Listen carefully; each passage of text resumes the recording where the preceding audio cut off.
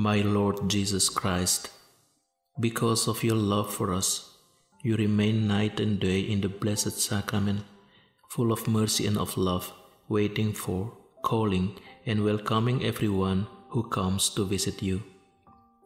I believe that you are present here on the altar.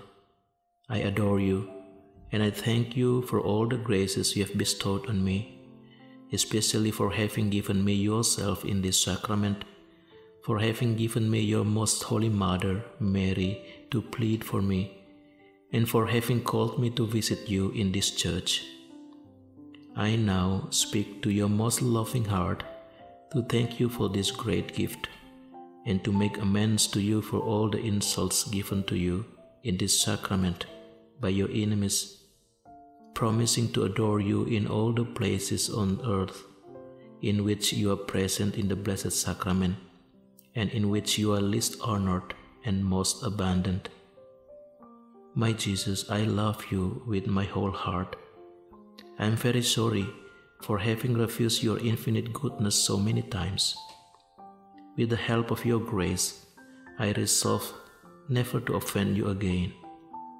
Unworthy though I am, I now consecrate myself to you without reserve. I renounce my own will, my affections, my desires, and everything that I possess. I give them completely to you.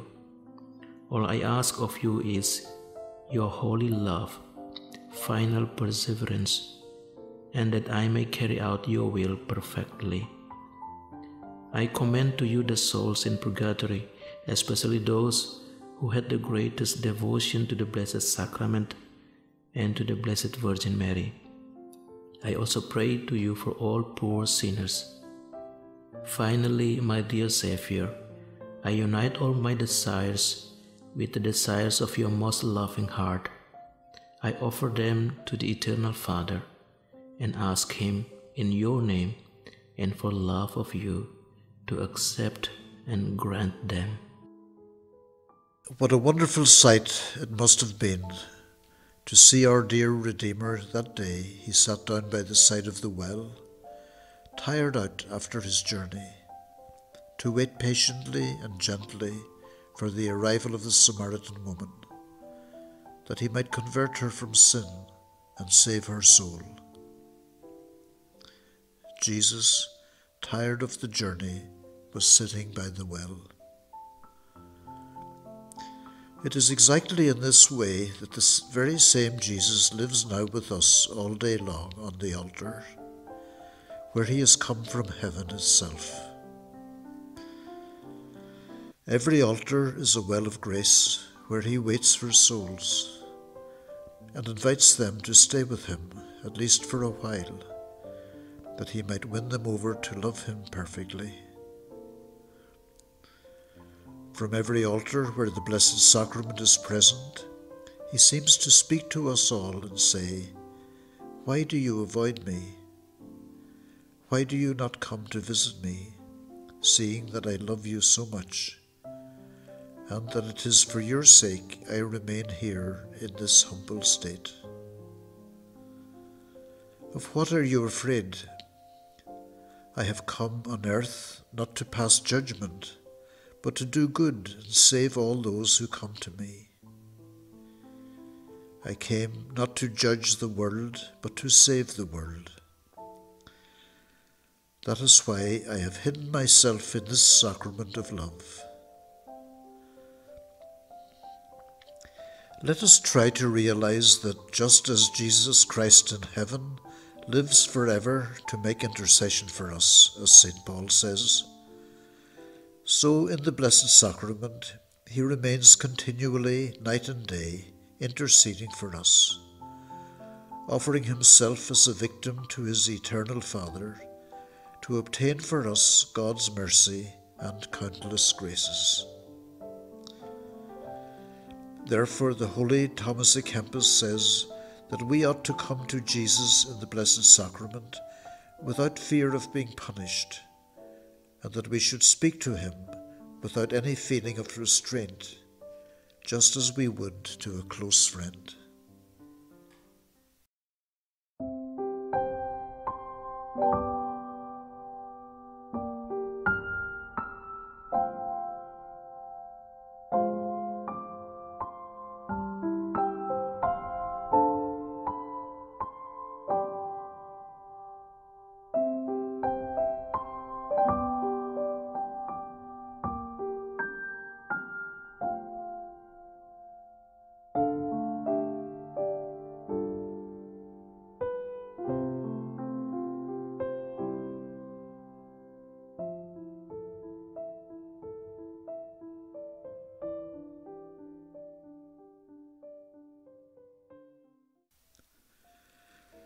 Since then, my hidden Lord and King, you wish me to treat you as a friend.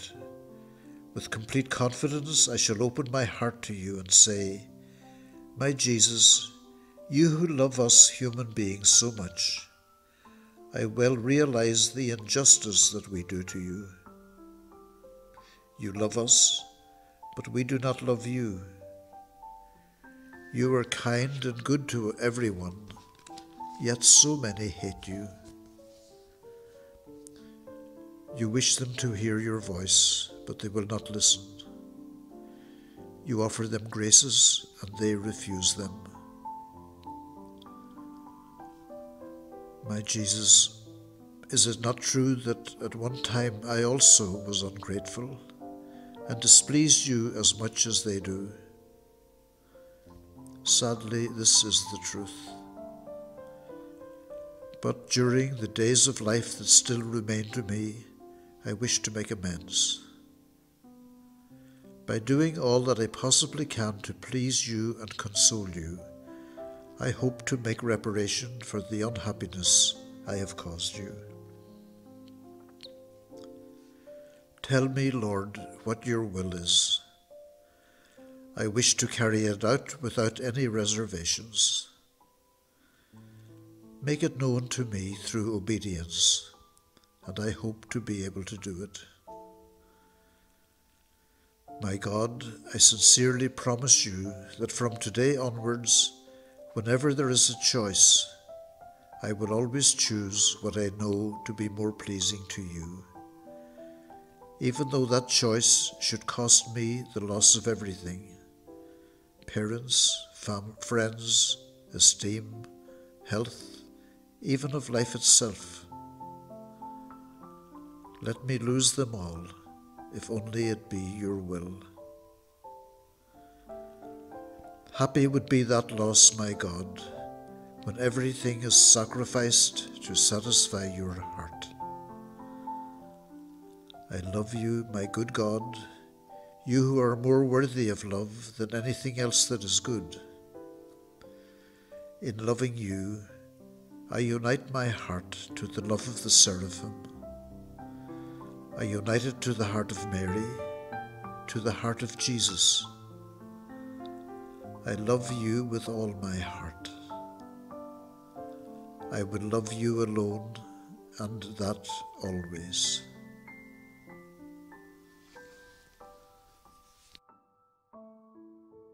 My Jesus, I believe that you are present in the most holy sacrament. I love you above all things, and I desire to receive you into my soul. Since I cannot at this moment receive you sacramentally, come spiritually into my heart. I embrace you as being already there and unite myself wholly to you. Never permit me to be separated from you. Amen.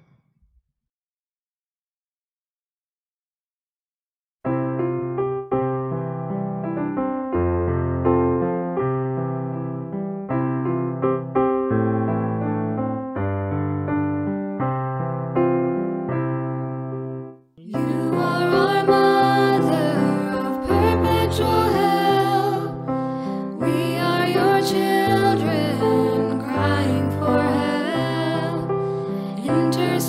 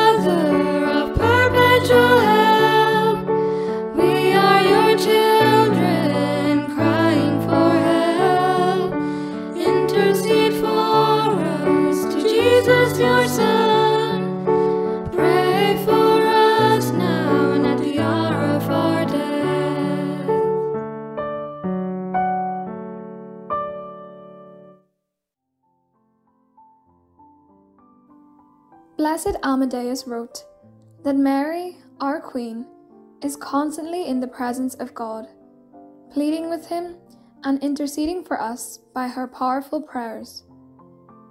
He tells us she is well aware of our worries and our difficulties, and being the gracious person that she is, has a mother's sympathy for us and helps us with a mother's love.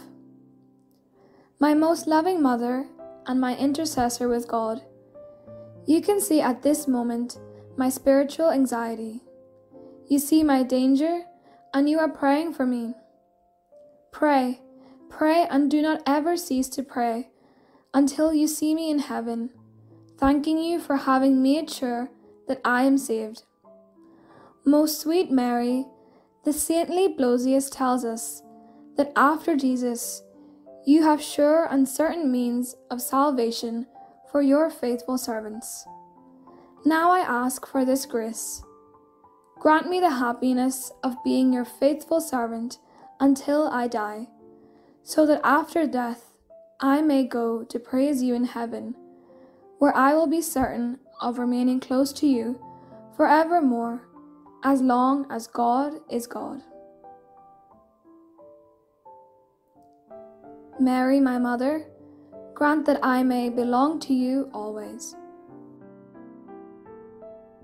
Most Holy Virgin Immaculate, my Mother Mary, you are the Mother of my Lord, the Queen of the world, the Advocate, the Hope, and the Refuge of sinners.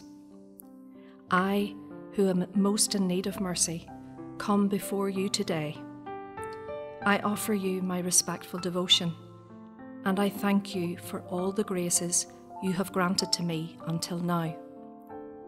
In particular, I thank you for saving me from hell, which I have so often deserved by my sins.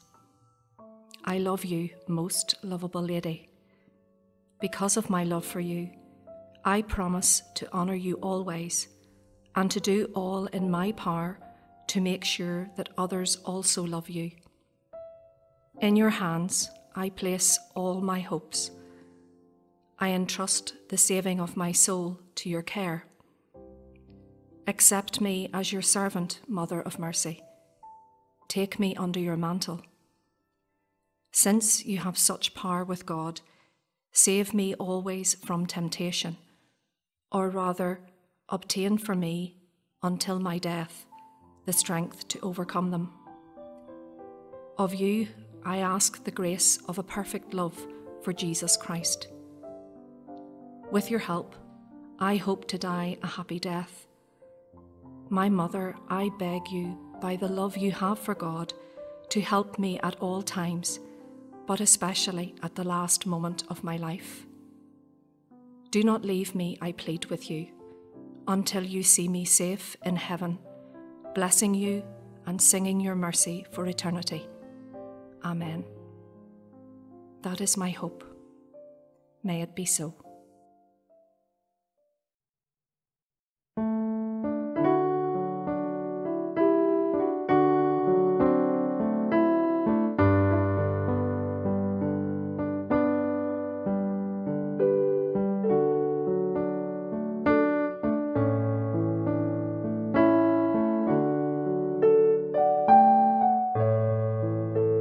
Sweep over my soul.